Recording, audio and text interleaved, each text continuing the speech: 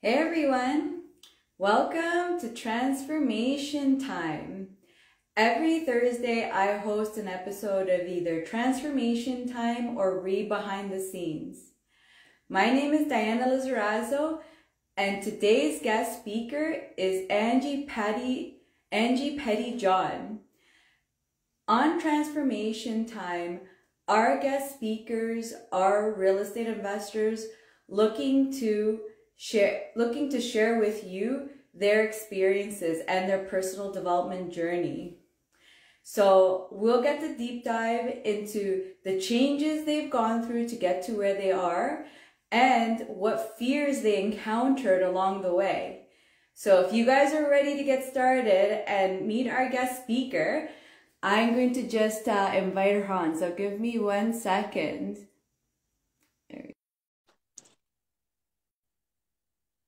Okay. Hi, Diana. Hey, Angie, how are you? I'm good. Oh, for some reason, you're on a black screen. I am? Yeah, I don't see you. Oh, no. I am on my phone, and I don't know why it's not popping up now. Oh, here, hang on. No, that's showing that I'm now not on this. Do you maybe flip it? Are you blocking it or something? While we wait for Angie to get it, let me know, guys. What type of real estate investor are you? Actually, something I've been very interested in these days is accountability. And since we're getting close to like the end of the year is getting closer and closer, and I know a lot of us are starting to set our goals. And just curious on if you guys have started thinking about that, what goals you have for next year.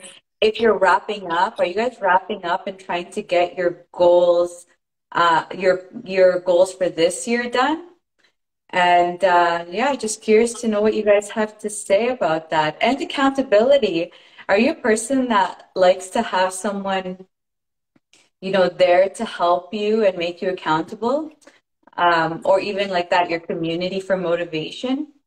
I personally find, specifically, especially both. I mean, I love accountability, but having the community, the right people around you, I feel like that's always something so helpful. Angie, do you want to just try to come back on and see Yeah, maybe it's just a glitch? sure, jump off and come back on.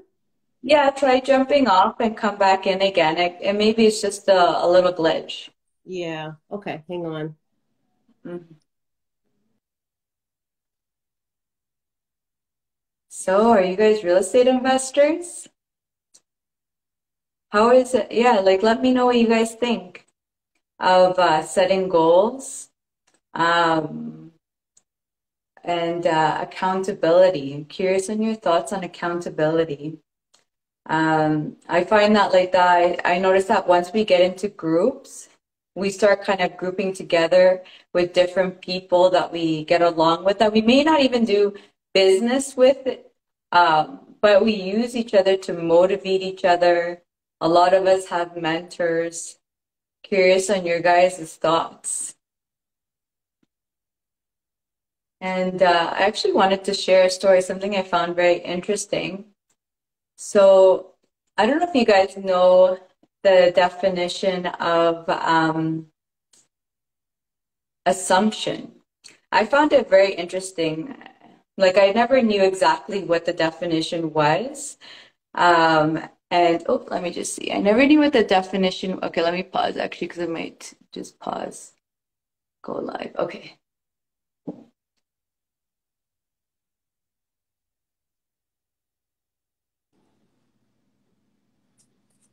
Oh, we're a black screen. Do you just want to do it on a black screen? We can just still You have the know what? conversation like this.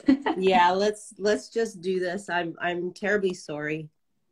No, no problem. But thank you so much for coming on. And let's start with, and we can just imagine what you look like. Well, you can check me out on our Instagram ourselves. Exactly, exactly. But let's start with just telling the viewers a little bit about yourself, your history with, because you're in real estate on both sides. You're not only an investor, but you're also a mortgage broker. So just tell people a little bit about your history, about who you are. Yeah, fantastic. Thank you, Diana, for asking me to be on here tonight. We're super excited. So I'm one half of the Pettyjohn team. I'm Angie Pettyjohn. I'm the CEO of the Pettyjohn team, and my daughter Victoria is the other half. And together, we say that our two brains come together to make one. But I really feel sometimes we're two brains in there. We've got a lot happening. Anyhow, my business started several years ago. I was with TD Bank as a mortgage specialist, and very early on in my career, I really just focused in on wanting to make money. I didn't really know much about, goal setting and business planning, and I just was wanting to not be a stay-at-home mom anymore, and I just wanted to make money, and I wanted to matter in this world. So that's where my quest really started. And I think that's where my faults began as well, because without a clear plan and without taking my business really seriously on all kinds of levels and setting goals and sticking to goals, I really was lost out there. And I found for my first, I want to say the first 7 years anyway, I kind of bounced around searching for that it thing, that would stick with me. And all along, it was always there. It was me. I suffered like most people from imposter syndrome and limiting beliefs and, not knowing how to overcome these fears until I guess it was 5 years ago when I really had no choice but to pull up in Italian, we call underwear mutandis. So I had to pull up my big girl mutandis. And it was like literally like shit or get off the potty here. That was 2018. And that's when the clarity came. I joined the Windrose Group, and Claire Drage is very well known in the real estate industry and an icon for me as a mortgage broker, very well known. And like totally kick-ass woman who took us and mentored us. And I continue to be mentored by Claire to this day. And one of my major successes is because of her and her involvement in the business. I started taking my business seriously, like a business, wasn't a part-time gig, wasn't to supplement my husband's income. It was meant as a true business. And that's when I turned around 5 years ago and started putting some. Amazing. So what exactly happened 5 years ago to make you like that, like start realizing to make changes? Like what was that Yeah. thing that kind of brought you like I need to start doing something or what it was? Yeah.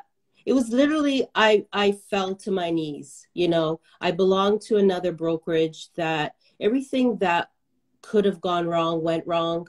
It went bankrupt. There was fraudulent activity with them, not me.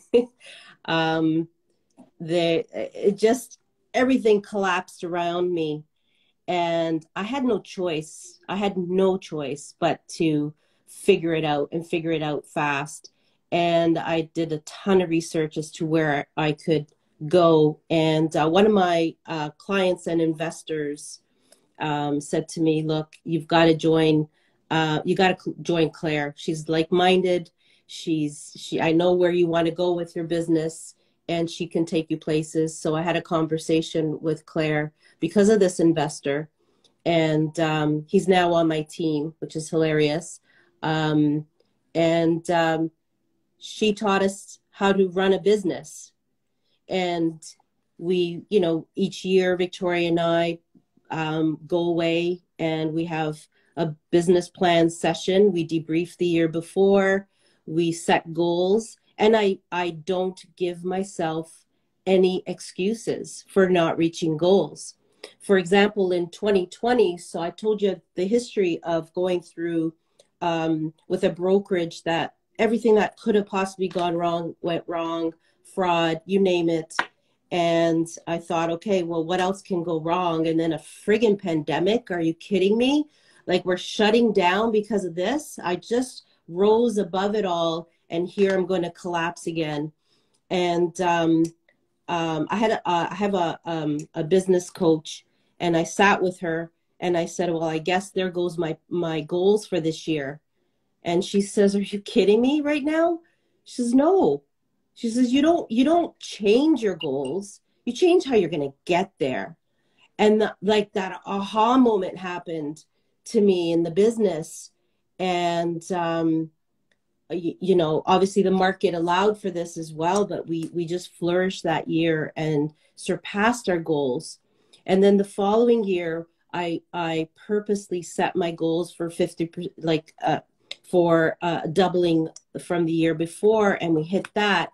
And this year we're on track to double that. So we don't give ourselves any excuses. And the mindset for me is the most important. I pray, I meditate, I do whatever I need to do to put myself to ground myself for the day. And most importantly, over these years, I've dumped the naysayers out of my life. And that was pretty harsh, but I've dumped the naysayers out of my life. And I surround myself with wonderful, positive, encouraging people. That saying, you want to surround yourself with people who are going to be talking good about you when you're not in the room. That's my support system.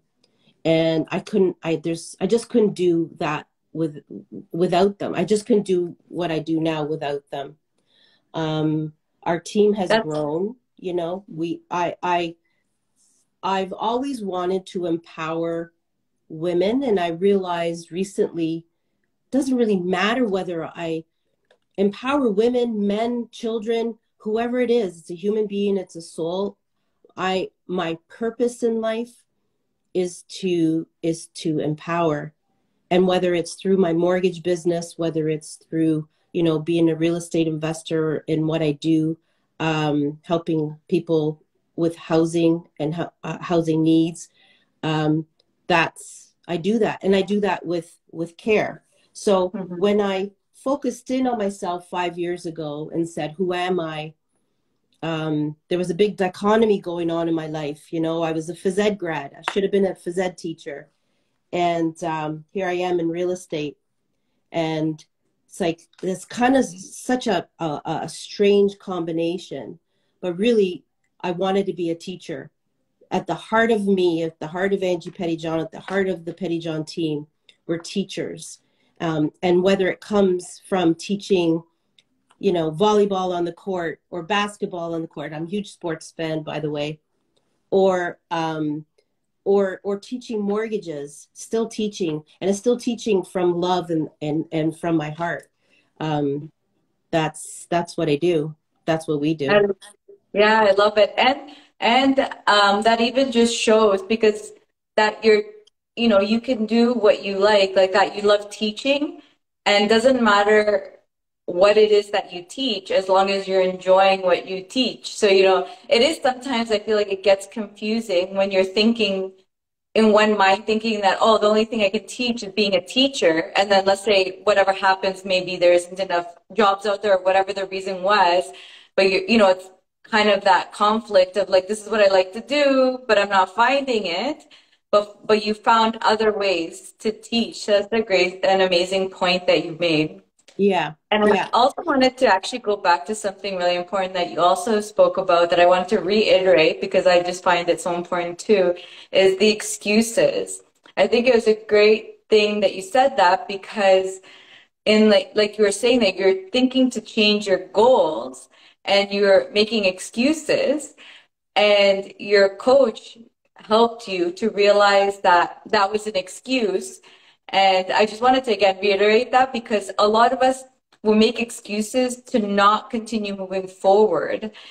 And what, what you did was that you started now opening up your mind to different other possibilities, which I think was like, it was very interesting that you said that. So I just wanted to reiterate that, because I thought that was really Yeah. cool that you basically you're having a mind shift happen there, right? I'm assuming that's what I feel like it sounded like you went through, right? And you That started figuring out, how is this going to happen?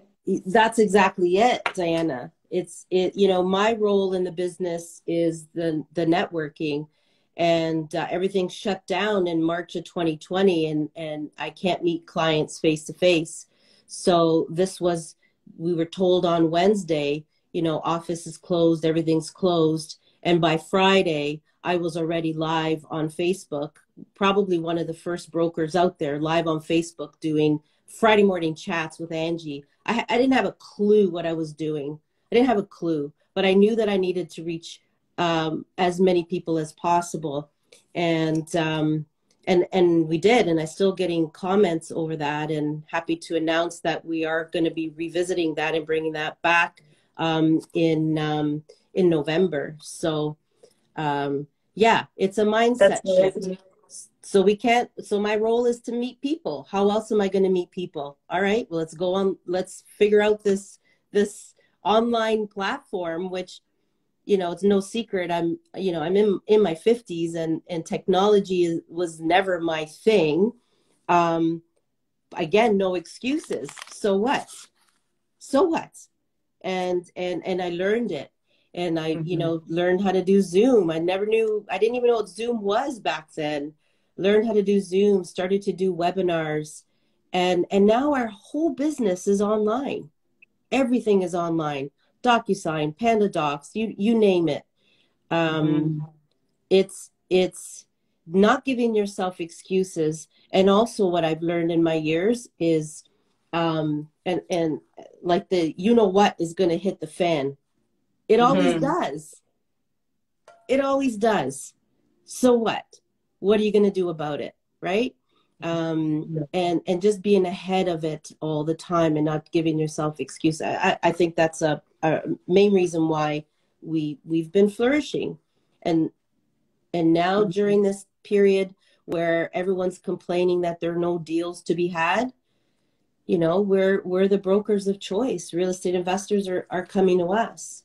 And then the other side of our business, you touched on it, or me anyway. I am a real estate investor. Um, I I am a private lender. During those years when everything hit the fan, and before the last 5 years, my husband and I lost a lot of money during that time frame. And rather than sitting down and crying about it, we tightened up how we view deals. What does the borrower look like? What is the geographical location? Are we interested in what loan of value do we want? And that's what I'm teaching my clients who are private lenders now, to set that guideline for yourself as a private lender, um, and and to be wise that things are different now. And how are you going to change with it? Don't just sit back and say, well, I'll just have my money sitting in the bank doing nothing during this time frame. um, no, there's some wonderful deals out there right now, but you need to shift how you're viewing them. Maybe you're not going to Hmm. do the Sudbury deals right now because you want to drive there, but setting Hmm. yourself those your own lending guidelines, I call them, is crucial, and adjusting them as we go in this market is crucial. 100%. And I think another great point that you made is that you yourself are a private lender. I feel like when you are also lending, I feel like it gives you another view as a mortgage broker, because you're also in it too. And I feel like you kind of have a different view, and it helps you even understand your clients better. Would you agree with that? I do agree 100% with that comment. I know that because of what happened, because we lost our money, because of the, um just coming out of the fire, I don't want anybody to feel that way. So I'm able to teach from a different place, for sure. Mm-hmm. Hmm. 100%. And another thing you spoke about that I wanted to understand a little bit more was that you spoke about that you want to empower people. And normally, I'm curious because normally when you want to do something is because you've had a time in your life that you felt maybe powerless. Is that true? Did you have a time in your life that you felt powerless and that made you, or what was the reason? What's the reason behind wanting to empower people? Yeah, that's it's interesting. So I've done a lot of work on it. Yeah, through my, teens and early 20s, I did have a boyfriend that was very abusive and mentally abusive. He never hit me or anything, but it definitely, not to diminish what he did at all. It was a horrible experience. And I remember specifically, him saying things to me like, um, when you're on the subway station, because I lived in Toronto, when you're on the subway station, I don't want you looking at anybody. Don't look, just look on the ground. He told me what to wear. He told me where to look. And even though he was not with me, he controlled, he controlled everything about me. And in my last year of university, one of my profs, um, he gave me the strength to walk away from that. I didn't realize I could, right? Mm-hmm. And because of that, um again, another time in my life where, I rose above. um I just have this fire in me, and that's where, my team with Victoria and my junior underwriter Naomi and our marketing manager Caitlin and Kelsey, all these powerful young women.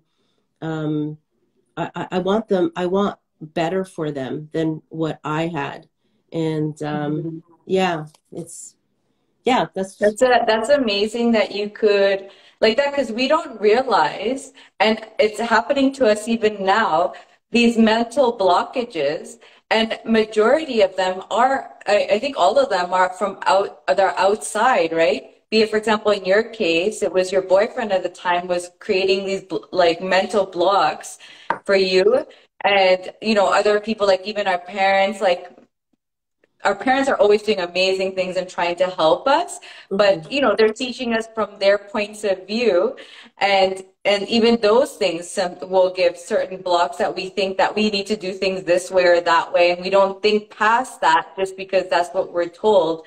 So I found that great that you spoke about that because um, a lot of the things that stop us from going further, it's really inside our minds that really stop us. Yeah, I mean, there's influence, but it is really in our minds. And like that's something pivotal for you is that your professor kind of gave you that push of that, kind of letting you know that they don't have the control, you have the control, right? yeah, agreed. I mean, we all at some level have that imposter syndrome, don't we? Oh, yeah. We can dig deep and find out where it's coming from, but really, it's our minds playing tricks on us all the time. Because Hmm. we are better than we think we are. We always compare ourselves to other people, and I think that's the stage of my life right now. I There's just so much business out there for everybody that I don't compare myself to anyone anymore. My goals, that's what I strive for. It's my own goals, it's nobody else's. And I'm so thrilled for my colleagues and friends who are in the business doing well. I'm truly just so grateful that they're in my life. And oftentimes, you know, I will use them as, just ask them questions of things that I don't know.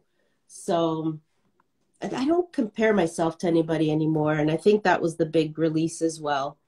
But you got to come to a certain point in your business where that you can do that.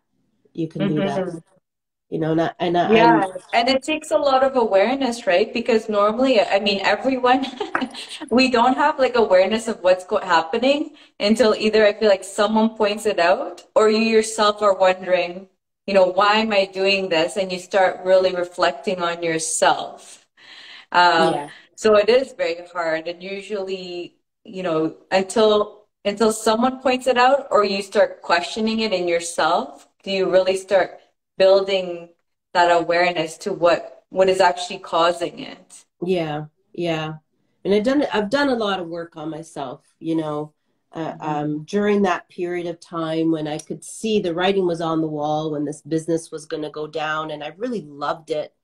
But then, you know, feeling horrible that I belonged to a business that may have been cheating people and myself. And it was just a horrible time. And the brain was just going on and on and on, and just ruminating forever.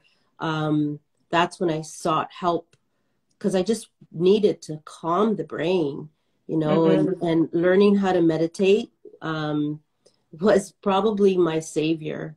And my friend Rosa Rago, Rago, follow her. She's just unbelievable.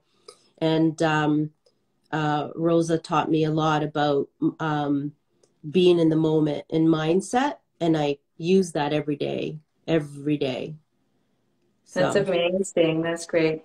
And what about fears?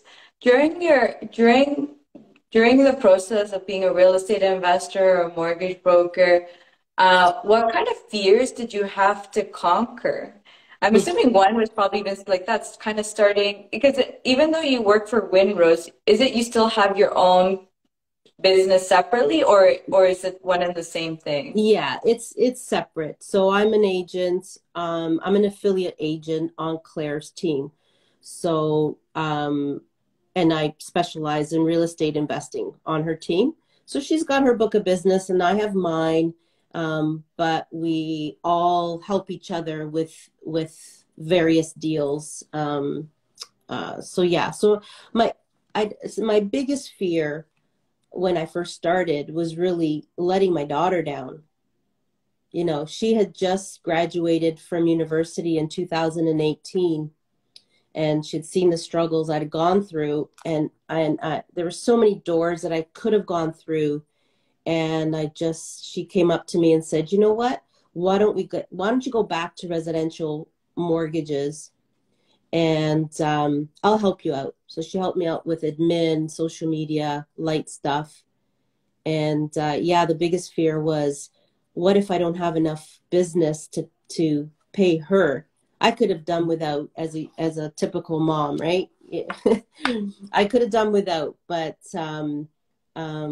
there's no way I wasn't going to provide for her. So Hmm. that And was, that's amazing because in itself, that was probably a huge push for you to make sure you're meeting your goals. So kind of like probably like non-negotiable goals, like you said, like I need to pay my daughter. So that's going to, push you to probably just try to get as many sales to say as possible. yeah, that was definitely a motivator for me. And one thing that Claire always said to us was to treat this business as a business and to confidently declare that I'm the CEO of the business. You know how hard that was? It's like, I'm the CEO of this business, but I'm just a mortgage broker, you know? Um, but now Very scary, right? yeah, yeah, it suddenly became real to me. This is a real business. And then, you know, we just, our processes, we accommodate for more growth. We're now training. We have a junior underwriter that's just about to jump on and be a full-time underwriter for us. And we've got somebody else who's in line for the junior position. So we know that we need to keep, training and growing.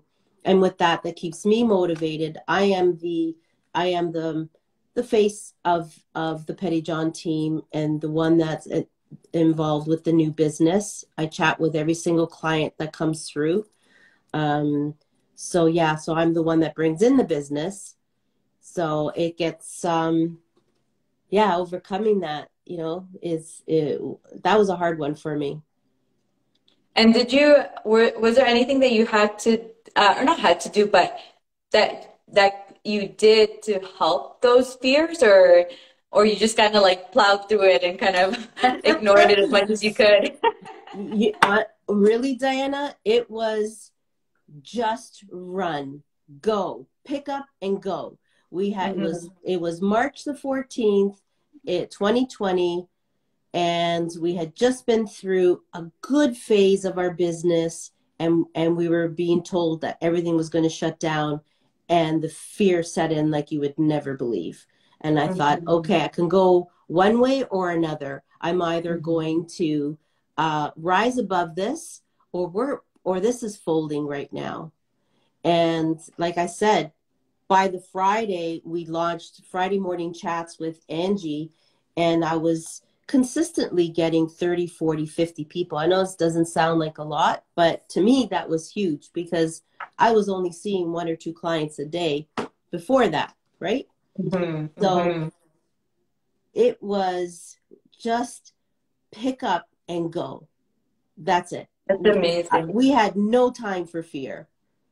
And our business just flourished during that time frame. Like I said, we were blessed to have a couple new employees join us, and here we are, ready, set for another big year. When everybody's grumbling that they're having a slow time, we're pretty well known within the real estate circles, and yeah, I'm always free for calls and advice, and I often reach out to real estate investors for advice as well for myself. Hmm. Yeah, I mean, I think, that's very important is having the community around you because there's so many different types of investors, so many different types of mortgage brokers or agents, real estate realtors, and having that connection and community to talk really helps because, like you said, maybe some people are inactive, but others are very active. And I know Yeah, with me, once all these changes started happening in these last couple months, I was out there talking to so many people to just find out what the hell is going on with this market and trying to just get an idea because so many different people see things in different ways or in different phases. Some people are in the middle of buying, some are in refinance, some are selling, and so it's just so many different phases and just it's always great to talk to people yeah. to understand what's actually going on. I couldn't agree more. I know we're going to be doing an event in November at some point, and it's Mhm. essentially now what? So the rates are increasing. Now what? What do we do? What are the new strategies that I'm seeing? What are people doing with their money? Um, Mhm. What are it's the trends and things like that? Yeah, yeah. It's you got to talk to other people. We don't do everything. We don't do it in isolation. I certainly don't work in isolation with my team. Hmm. So that's one word of advice for real estate investors is to connect with others, talk to others, form your power team. I have clients who haven't put an offer in yet, but they still call me to ask me, okay, does this deal work? And we'll go through some numbers with them. Um, that's the big fear is the numbers right now. Are they going to work? At the end of the day, you got to just set yourself up with multiple exit strategies, and that will eliminate the fear and take the emotion out of the buy. It's really it's a transact. Well, I hate I hate saying it's a transaction because for me it's more about the bore. It's not the actual transaction itself, but for the real estate investor, they really do need to take the emotion out of it. They cannot personalize that property or they get in trouble. You know, they personalize Mm-hmm. it and they're spending too much money because they want to make it look like the way they 100%. want it, right? 100%. Completely agree. I think that's one of the biggest mistakes that investors make is thinking that it's their own house that they're going to live in and not understanding it's an investment Yeah. and not spending every penny Yeah. on it. Yeah. Exactly. And then, you know, wanting to hang on to something that is going to be a money pit. You just Hmm. sometimes you just gotta you know, write off your losses and off you go. Mm. Um, Or even the other way around, because I can say by experience, there was a house, it wasn't a money pit. It would go like $50 a month that I'd have to put in. So I wouldn't mhm, say it was a money pit, but it was really funny because I had this mentality that I'm gonna keep this house forever. It's gonna be my retirement home. And then like that as you get into the real estate groups and what I love that you said is like treating it as a business. I also do the same thing in real estate. I also now treat my real estate as a business too. And so I actually worry about, my revenue, the profits, everything. I'm worrying about what my margins are. Like that. I treat it like a business and I look at this property and I have others that are cash flowing. This one's only minus 50, which is not really that big of a deal for a house in the GTA because I mean, but in the sense of a business, it wasn't very good. mhm, And and to imagine like how amazing it was to make the change to finally sell it, like it like broke my heart to sell it because of just like I had and like the limiting mindset, right? Like I yep, had this mindset set that this is I'm never going to sell the property and to kind of change that and accept it. And then after that, coming out with that, I went from a minus 50 to being able to buy another property and do a private land. And altogether, I believe, yeah, I yep, cash flowed to about, altogether, I was probably making around $3,000 a month cash flow. It was like insane. 3,000 or two? Yeah, 3,000. It was amazing. crazy. No, no, no, sorry, 2,000, 2,000. Um, but it was just crazy. Oh no, it was 3,000. Sorry, because there's another house that I bought with it at the same time before on a refi. So technically it was 3,000, but on the sale part it was 2,000. And it was just like if I had never sold that property, I would I would just be, I mean, probably by now it'd be cash flowing, Hmm. but it wouldn't be very much, right? Because it's just like a little townhouse. Now I'm going bigger, but it's just very interesting to see how we get these limiting mindsets that, Yep. or we just set these ideas in our head that, sometimes it's time to change them.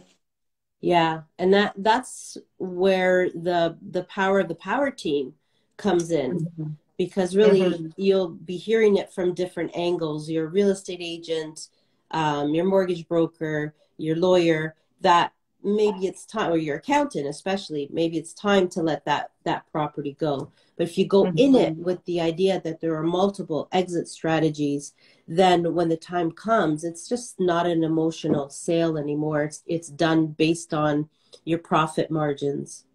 Um, and oftentimes, 100%. when I'm seeing flipper, let's say I don't see flippers anymore right now. It just is one of those things. This market is not allowing for a real nice flip. Let's put it Mhm. that way. But when I Mhm. was, they're hanging on to expensive money because most of them are being purchased with other people's money, whether it's first time with a first mortgage, private mortgage, and then the promissory notes and hard money that you come up with, pretty expensive. So every month can cost you a lot of money. And then, the changing strategies midstream, going, oh, it was a flip, but now I want to do a burr. That can Mhm. add another 6 months to the deal. So, have you done those numbers? So we're Mhm. mindful of that when you work with us. We already know ahead of time. We say, okay, you're planning this as a burr, um, but you might need to flip it, and Mhm. that seems to be the biggest, I guess, challenge right now is if people who are planning on flipping, who purchased, 4 or 5 months ago, um, by the time they go to flip or burr it, I should say, mortgage qualifications have changed so much. Mm-hmm. Yeah. So yeah, we just have to stay on point with the exit strategy and not flip around. Mm-hmm. Yeah, Yeah, yeah.